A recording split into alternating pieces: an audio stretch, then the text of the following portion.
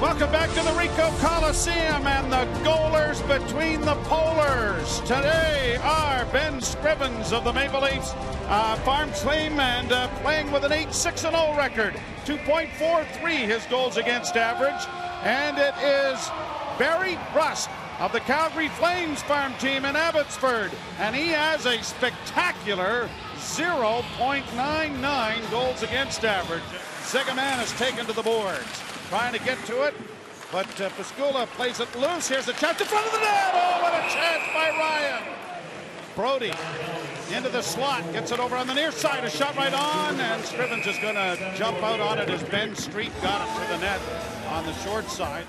Dropping it back into his own zone, and the pass ahead from Brody gets to center. Here's Street in on the left wing, driving the net, and a blocking arm save, and a good one made there by Scrivens. He didn't see where the puck was, and then just at the last second recovered the vision of it and was able to get a blocking arm on that. Gathered up now by Joe Callahan. He loses it in front for a coin, and a big save made there by Brust. Played by Fratton back to the blue line to Mike Koska. Koska holds. Now a coin works the point. A coin on the right side, down into the corner. Centering pass. Oh, what a chance there for Fratton.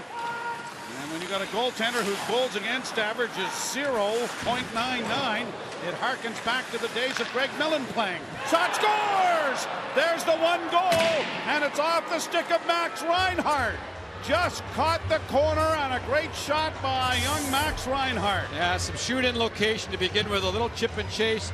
Where Scrivens there, he has to play it, but a good play behind the net, but not a lot of support. Ranger slips, and then some poor defensive zone coverage as Reinhart just sneaks into the slot there.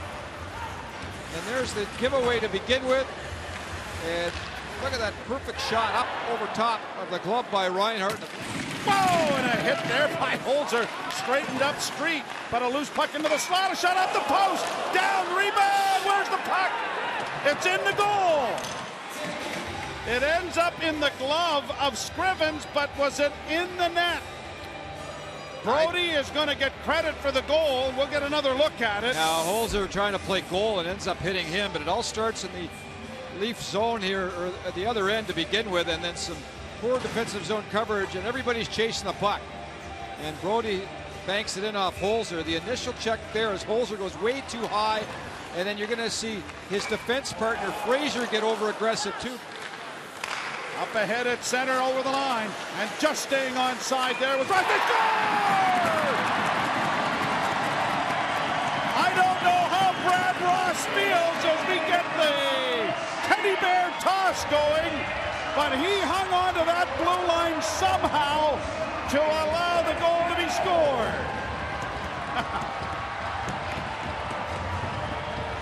The Bears, who incidentally lost today to the Minnesota Vikings, but a lot of them are on the ice. You know, this is a wonderful tradition that's now started in hockey, and for a great cause this time of year. And finally, the Marlies with some speed have a nice first pass out of the zone.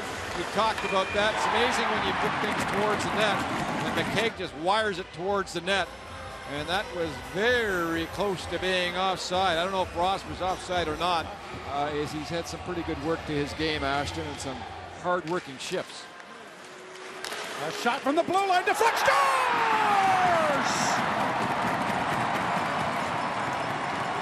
Ross may have touched this. The shot coming from the left point, and the Toronto Marlies have tied the game. And the key here, first of all, you got to win the draw. Good scramble, then a giveaway here by Abbotsford, gets it to the point, and I think you'll see Ross, it may have hit him in front of the net, and goes to the net, in the net, but Ross, give him credit. He goes right to the net. Koska with a good hard shot from the point as well that gets through the traffic, and the Marlies with their patience have been able to hang around this game long enough, and they now get it tied up. Linesman fell down, so he had a little trouble trying to make a play from the seat of his pants, and a penalty here. Paul Ranger may be getting the infraction. He is. It will be for interference. Played in around the boards then by Roman Horak. And he's got 2 assists. If the pass comes in front, a shot blocked, the rebound, scores! Roman Horak gets the go-ahead goal as it bounces out in front. And Horak has a 3-point night. courtesy that gift in front of the goal. Well, Yo turns the wrong way on this play, and when he does, he gets creamed. Here he comes with the puck behind, turns back into the traffic on his backhand, which is what you can't do. Just keep skating behind the net. And here's the turn back the wrong way, and then the great hit to begin with to start the playoff by Horak, and then he finishes it with a quick release, and he's been lighting it up for his team all year. 13 seconds, one last rush. That's all there is. Paul Ranger in. Ranger now trying to get it to the front of the net. Had it blocked. It goes into the corner with 4 seconds left. And the Abbotsford Heat are going to look out. It's rattled into the bench just as the buzzer goes. The Abbotsford Heat will pad their lead atop the division and the conference with a road victory here over the Toronto Marlies. Their 3rd win against the Marlies this season in 4 tries.